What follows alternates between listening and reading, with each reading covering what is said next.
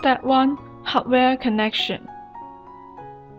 Firstly, power on the router.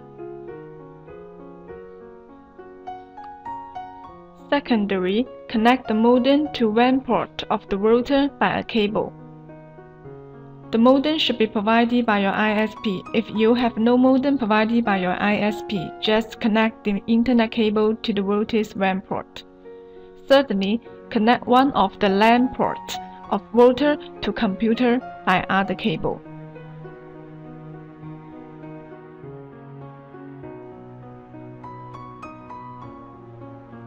The SYS light should be blinking. WLAN light and WAN light should be on or blinking. Step 2. Configure the computer. Right-click on the network icon at lower right corner. Click Open Network and Sharing Center. Click Change Adapter Settings. Right-click Local Area Connection and then choose Properties.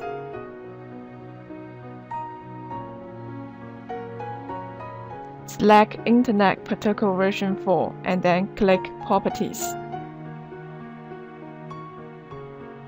Choose Obtain an IP address automatically. And then choose Obtain DNS Serve address automatically. Click OK.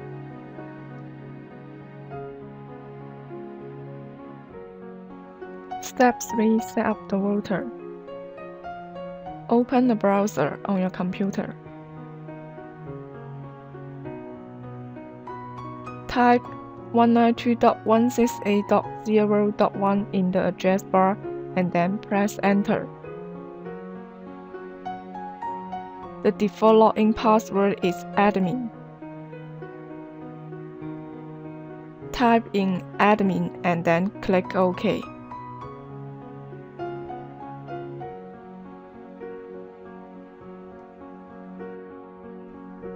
If your internet connection type is PPPoE, please choose PPPoE. Input the username and password provided by your ISP.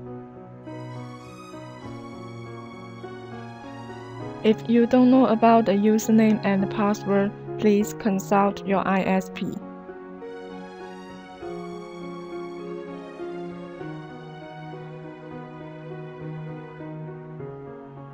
Change the Wi-Fi security key as you want. Security key should be 8 to 32 characters. Click OK.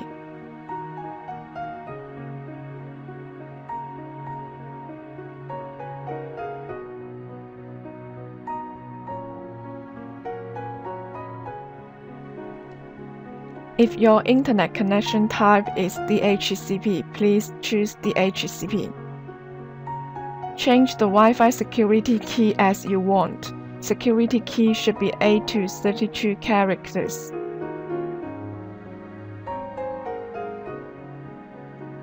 Click OK.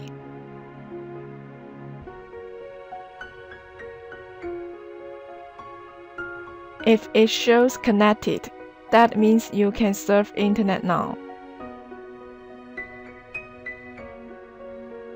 And then click Wireless Basic Settings.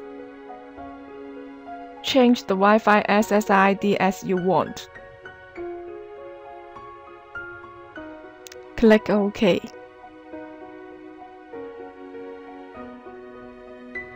Click OK.